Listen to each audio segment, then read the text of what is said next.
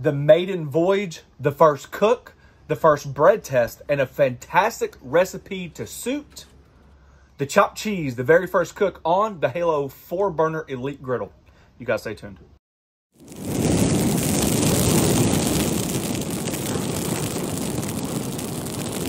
All right, so this video is going to be very basic. I traditionally like to break in my griddle with something like a cheesesteak because all the fat in the ribeye. You put some oil down for the onions. Today we're switching up a little bit because I haven't done a chopped cheese in forever. And honestly, I've been craving it. We got those rolls from Philly. May not be traditional, but neither am I. But they are fantastic. Got the cornmeal crust. They're soft. They're pillowy. I think it'll be a fantastic combination. Okay, got some ground beef. You got your standard accompaniments. Accompaniments. What's it called? Accompaniments. Is that what you're trying to say? Yeah. If that's... I don't even know. I might have just... Did I use it wrong or right? I think I used it right, but the wrong word. I love my dictionaries. All right. And then we have some onions, some tomato, optional, some jalapeno. I just thought I'd give it some great flavor. Ketchup, mayo, American cheese. And we've done the original traditional Harlem in the past. And I asked a question because it seemed like it didn't matter where you're from. The bodegas were different. The locations were different. Everybody had their own opinion of what seasoning actually went into the chopped cheese, which proves my point. It doesn't matter what I use, it's wrong. It doesn't matter what I use, it's going to be right, wrong, indifferent. Everybody's got their own opinion. Traditionally, salt and pepper. And actually, this is recommended a lot because it's got the pimento in there, the coriander, but we do not like it. It's got to be a taste that you grew up on. I'm not a fan of it. You like it, use it. We had some people who comment, said they use this a lot. We tasted it. I thought it was extremely salty, but you know what? They grew up on it. And then I have Shake That, and I don't think Shake That's salty because it's not salt forward, and it's just salt, pepper, garlic, and butter. And what sounds better than a good all-purpose seasoning and a fantastic dish? First things up, we're going to preheat the Halo, but there's a thing that we got to learn about this Halo, okay? How low can it go? And you got to do something specific to get there. It's not even on yet because I want you guys to see the whole process. I'm going to raise the lid. I'm going to keep the lid on now for the first few cooks because I would like to cook on it with the lid just to be able to demonstrate what it's like to cook with the lid. And then after I get comfortable and show a couple recipes, I'm going to end up taking the lid off and use it like all the other griddles. We mentioned the very first video of the review and seasoning that this has 8 burners. There's 4, but then they're separated in 2. And then down here, we talked about this in the review. That is wide open. And then if you do that, that's a 9.5, and that's supposed to regulate the amount of propane that goes in there, okay? To do this bread test, since our whole idea is trying to hit low, then I'm going to do everything I can to try to hit low. So we're only going to turn on the 4 burners first, half the burners, because that's an option available, and we've got it set on low pressure, okay? So how low is low? That's the goal. All right, here we go. So we're going to go about right there, which is low on the 1 burner, and see how low is. All right, so after going back and forth, it doesn't look like it's probably the best idea to turn your knobs down. It looks like the only option you have is to turn it on the single burner section, because once you start messing with the knobs, it opens up the valve to allow the other one to come on. So it looks like you basically have on or off for the first set of eyes.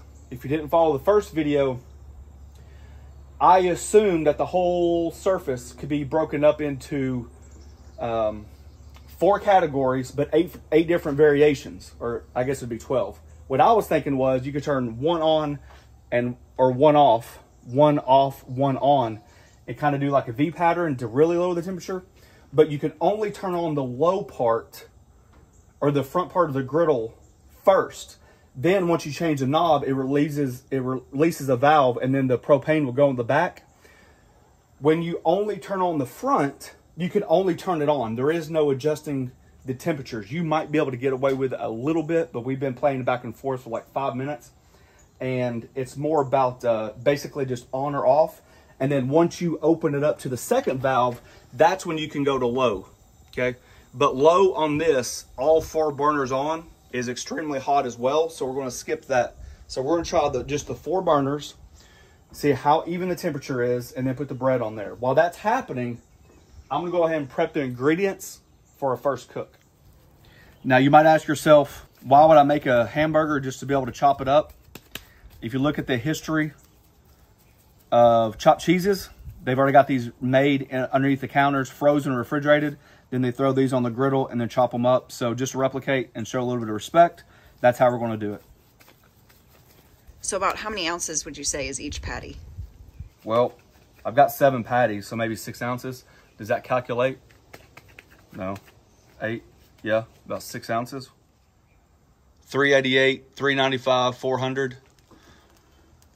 388, 375, 365, and about 365. So I'm only showing about 20-degree difference. Just go front to back.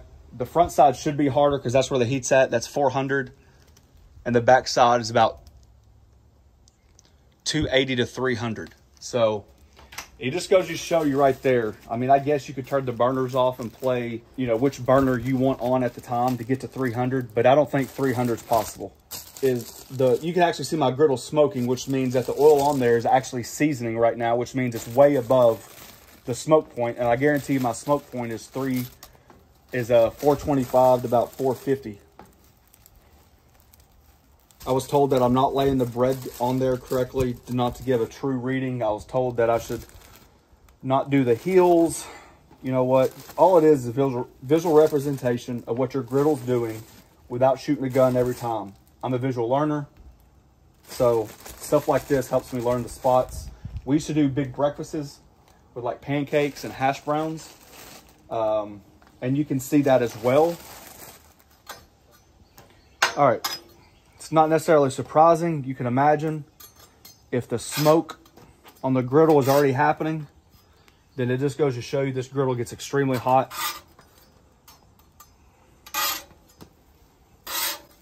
I'm not necessarily worried about the unevenness part of the griddle because it's not fair to say that the griddle cooks uneven because the back burners aren't on. That's just one of the options that it gives you. But it does go to show you that even you can score.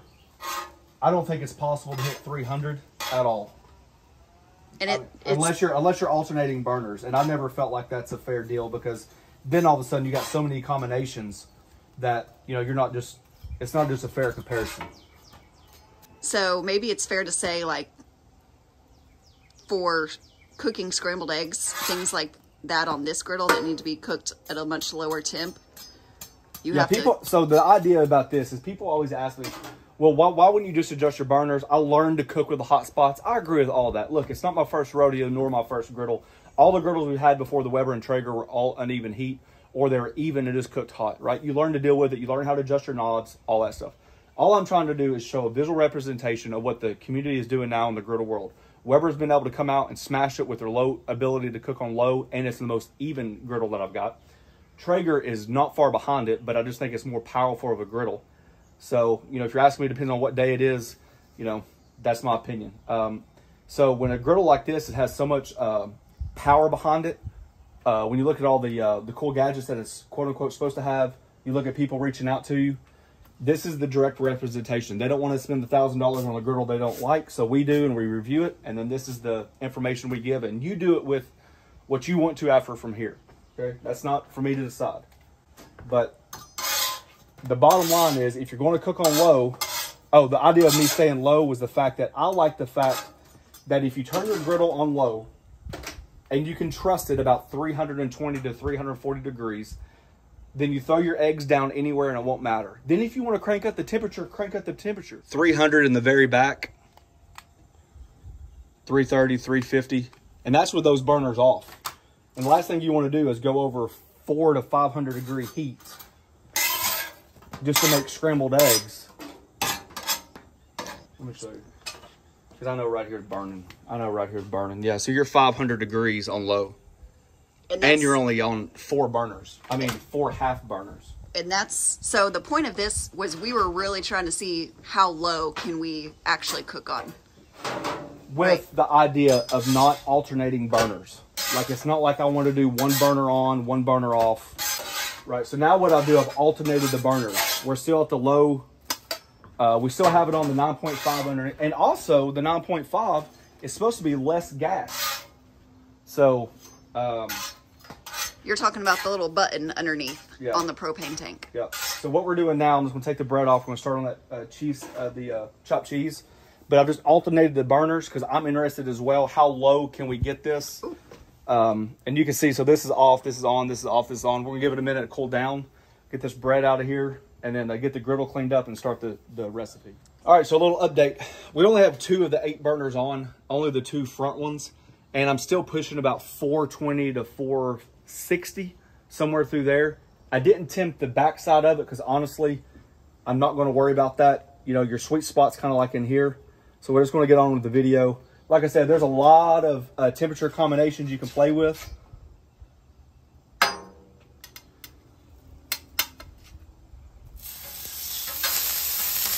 Let that sit on there and get a good Maillard reaction on that bottom side first. I'm gonna throw some onions down, maybe behind the beef so that beef fat runs into it.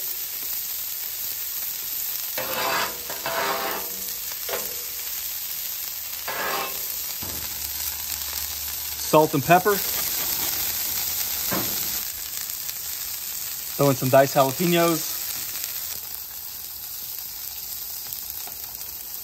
Toast that bun a little bit, a little butter.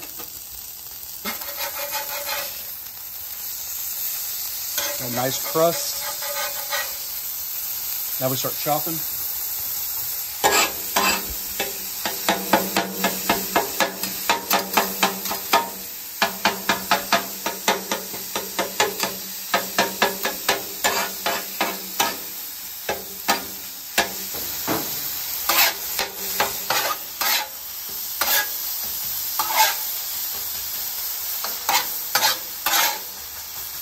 Once your beef is cooked through,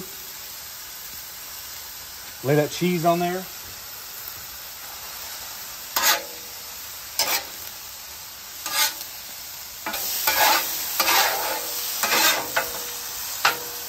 Move it over. A little mayonnaise.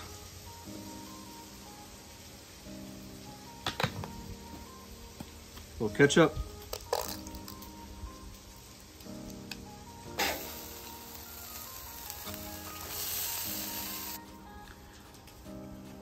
Come back with a little lettuce, a little tomato.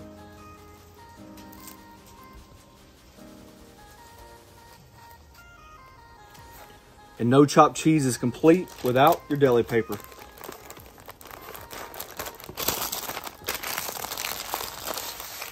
I'm gonna do this one right here exactly the same.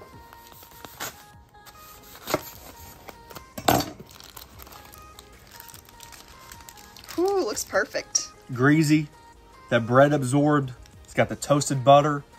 You got the seasonings you like. Try to resist that urge. Let that bread absorb all that grease.